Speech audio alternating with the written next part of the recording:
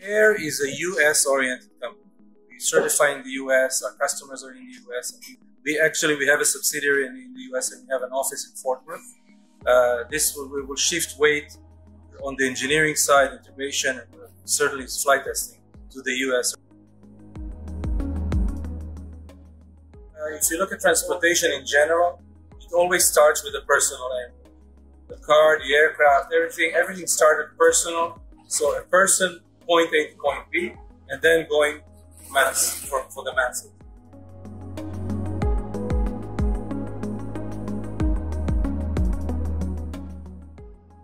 Our patent enables a very, very simple product that is also affordable. And if you combine those two together, you get something which is private car for category. Now, the cockpit itself is very much, we call it car-like, let's say. You're not cooped up in a very, very small cocoon. We have a very special proprietary and patented flight control system, which is called fly-by-intent. You feel like you fly the aircraft as if it's a real airplane, but practically the computer is flying the aircraft, translating your desires to maneuvers.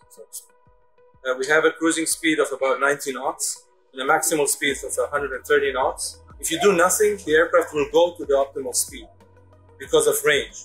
Range is the critical element for us. So the wing is designed for this. The training on this aircraft is much different than any other aircraft that you know. And we are developing some training programs with leading training partners on a global scale, Canada, US, and other places. We are partnering with those schools because we want to have the optionality for non-pilots and pilots to come to a situation where they can fly their vehicle the minute they have it in 2024.